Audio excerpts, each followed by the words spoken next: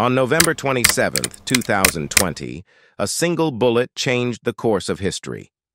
A covert operation, likely orchestrated by Israeli intelligence, took out one of Iran's most critical nuclear scientists, remotely through artificial intelligence.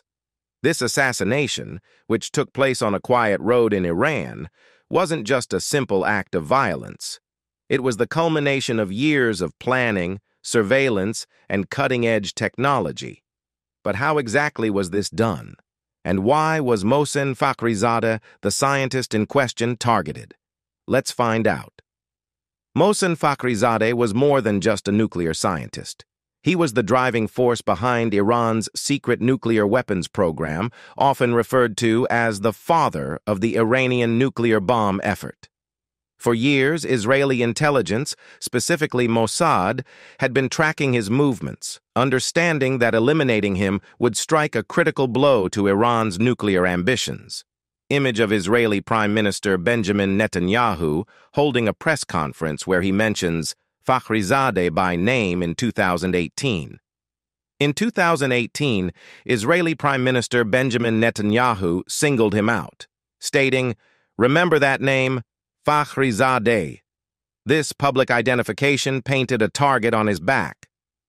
Cut to an image of Israeli agents and intelligence teams working. But how could Israel carry out such a high-stakes operation in the heart of Iran without sending agents into harm's way? On November 27, 2020, Fakhrizadeh was traveling on a road in Absard, a small city east of Tehran, when his convoy came under fire.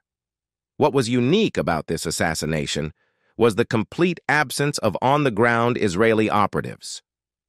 Cut to a high-tech automated machine gun linked to a satellite in a control room. Instead, reports indicate that Israel used a remote-controlled machine gun likely mounted on a pickup truck. This was no ordinary weapon. It was enhanced with artificial intelligence, giving it the ability to zero in on its target with pinpoint accuracy, even compensating for the recoil of the gun and the movement of Fakhrizadeh's vehicle. The operation took place on a quiet Friday afternoon. While Fakhrizadeh was traveling with his security detail, the AI-controlled weapon activated, targeting the scientist without harming his family members who were also in the convoy. Show a timeline from 2018 to 2020, showing Israeli surveillance activities leading to the day of the assassination. This was the culmination of years of planning by Israeli intelligence, following Fakhrizadeh's every movement. The assassination took place on the road to Absard, an area about 40 miles east of Tehran. This region was relatively remote, and Israeli intelligence used this location to their advantage, ensuring minimal witnesses and reducing the chances of Iranian forces intervening in time. Drone footage of a quiet rural road followed by reenactments. So why was Fakhrizadeh targeted? His assassination was not just about eliminating one individual. Fakhrizadeh had been at the heart of Iran's nuclear weapons program for decades.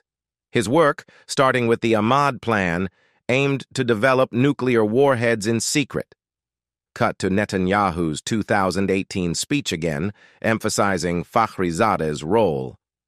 Eliminating him was seen as essential to halting or at least delaying Iran's nuclear ambitions, which Israel viewed as an existential threat. Reports suggest that Israel considered him irreplaceable and thus targeted him to disrupt Iran's progress.